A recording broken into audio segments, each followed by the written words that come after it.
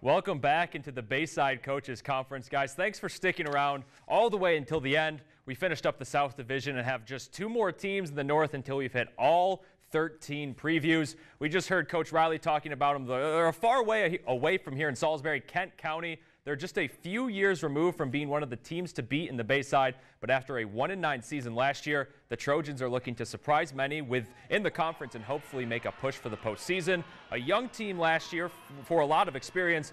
First-year head coach David Boyle is, of course, optimistic about 2018. And last but not least, number 13, Cambridge South Dorchester. CSD is another Bayside team with a new head coach in Gavin Parker. Falling in round 1 of the playoffs, the Vikings are geared up for a return. Trey and Jeff are standing by for one final time. Thank you, Jonah. I appreciate it. Our final interview is the first-year head coach for Cambridge, Gavin Parker. Thank you so much for being here with us this evening. Coach, you've been an assistant or in the office of the coordinator for the last couple of years. How has that position prepared you for where you're at right now in the driver's seat? I think it was all part of a kind of bigger picture. I came on the program in 2013 as offensive line coach, spent 3 years there working in that kind of role, and then slowly took over the offense, and Coach Coleman kind of helped me grow in that capacity, and slowly took it on more and more responsibilities, and just kind of got rock and rolling this year.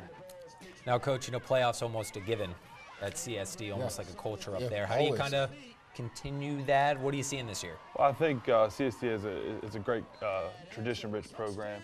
And, it's kind of just put my own little twist on it, trying not to change too much, but just trying to get everything going back to where we were in 2013, 2014 when we were competing and winning region titles.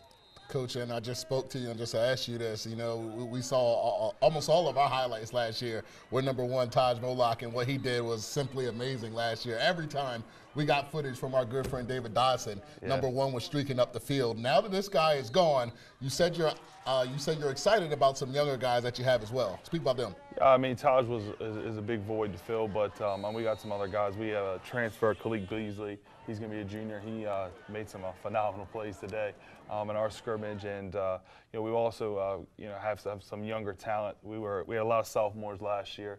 We got some sophomores this year as well who are going to be big pieces to us, but we'll be okay. Right. And Coach, you mentioned a few surprises this year. I just got to mention, how sweet are those baby blue jerseys? Oh my goodness! That they have. I hope that means we at least have 4 games tell with us them. When, so tell us when they're going to happen. That's a homecoming special. Okay. And we're going to call those our 79 throwbacks. Okay. Because they are a tribute to the 1979 state championship team. Hey, that is pretty sweet. All right, Coach, thank you so much. As we said, thank you so much for joining. I know you cannot wait to get your head coaching debut started. That's going to be a great one, and we will be there. I appreciate it. Unfortunately for you, it is that time of the night. But thank you so much for tuning in to another episode of the Delmarva Sports Insider. That's right, and be sure to keep up with us all week long, of course, on Facebook and Twitter. You can search, that's right, 47 ABC Sports. That's exactly right. We'll have the Henlopen Coaches Conference here next week. So, Delaware, make sure you stick around. We'll see you then.